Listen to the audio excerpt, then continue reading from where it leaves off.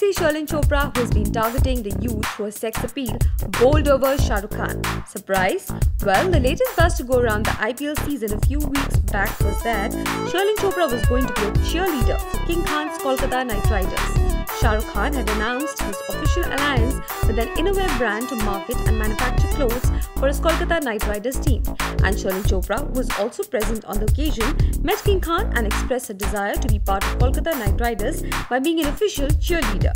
King Khan, who was putting all his efforts to market his team, happily said yes to the Playboy girl. So Sherlyn booked her seat at the VIP box.